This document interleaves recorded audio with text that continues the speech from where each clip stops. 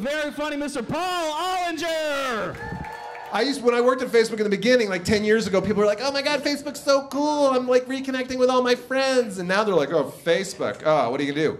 Steal my data and sell it to the Russians? Is that what you're gonna do? And I'm like, oh yeah, you know what? The data privacy issue is worse than you think it is. Turns out that for the past 80 years, AT&T and Verizon have been taking their customers' names, addresses, and phone numbers, printing them in a book, and leaving that book on front porches all across North America. It's called the White Pages, and nobody gave a shit about that, right? Like, every serial killer and telemarketer on the planet knew exactly where you lived, but now you're afraid that Vladimir Putin is gonna find out that you like Coldplay. Oh no, oh no. I gotta get something out of the way up top. I'm the guy that's been shitting in the pool. It's a medical thing. I don't.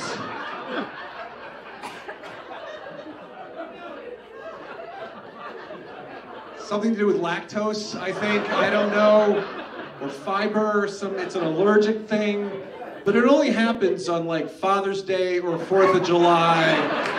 It doesn't happen on a Tuesday in August when nobody wants to be at the pool. It just, you know, get excited. It's really bad.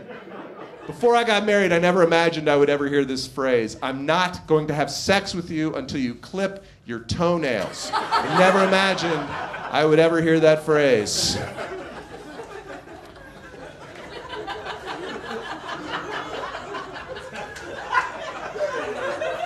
But I said it. You know, I said it because, you know, it's like,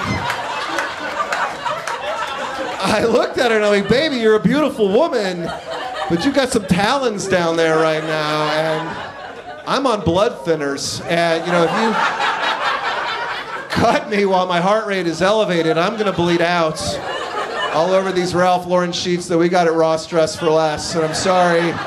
It took me 3 hours to find a pillowcase to match the dust ruffle, and I'm not going back to that hell. I want to say thank you to the old guys who walk around the locker room with no towels on. I want to say thank you to you guys, because I've been trying to lose some weight, and there is no appetite suppressant quite so effective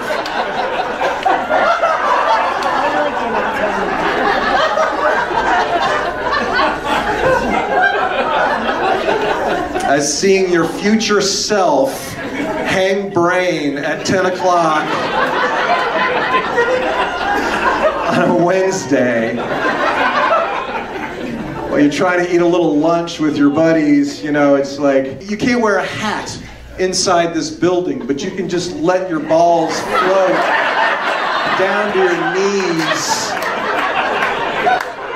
next to the lunch buffet. It's like,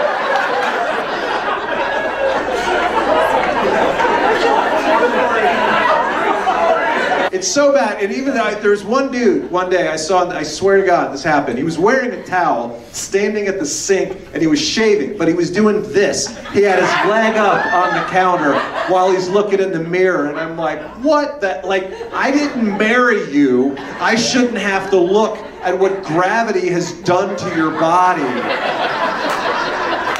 over the past 3 decades. Call Sarah Blakely and get some Spanx for your balls. Please do that.